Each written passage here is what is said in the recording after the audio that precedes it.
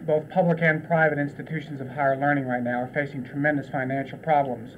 What are we going to do if the colleges and universities aren't going to find themselves serving elites, either financial elites who can afford the tuition at the colleges or the universities, or intellectual elites who qualify for the limited number of scholarship funds available?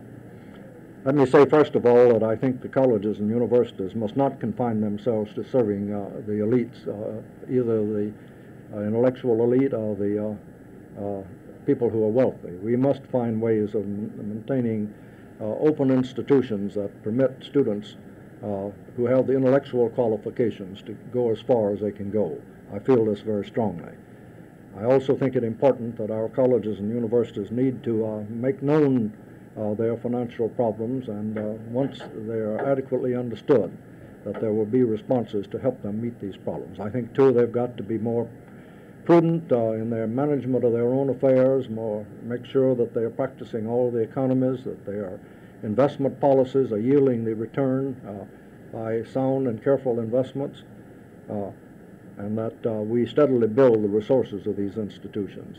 You talk about making the public aware of the problem. Can the public adequately take care of the problem itself, or is it the federal government inevitably? Well, the federal government is affected by the public too, and I think the kind of thing that the Carnegie Commission on Higher Education is doing now, and the series of reports that are being published, will certainly help.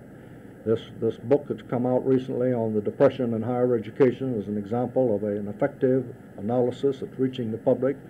The report on philanthropy of the commission that was headed by Peter Peterson in Chicago recently has been another effective document in which they stress the fact that we face a multi-billion-dollar deficit in the support of our philanthropic institutions of all kinds in this country.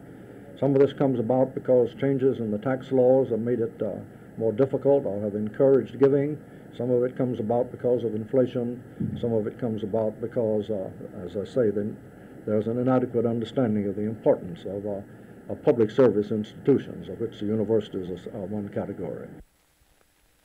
In addition to the demands on public funds that are coming from higher education, we're also seeing those requests or demands being made from public education, public television rather. You headed the Carnegie Commission report on public television, which was responsible for the formation of the Corporation for Public Broadcasting. Would you say that today public television is being adequately financed? No. Do we have enough money to adequately use all the talent that's available? We certainly do not.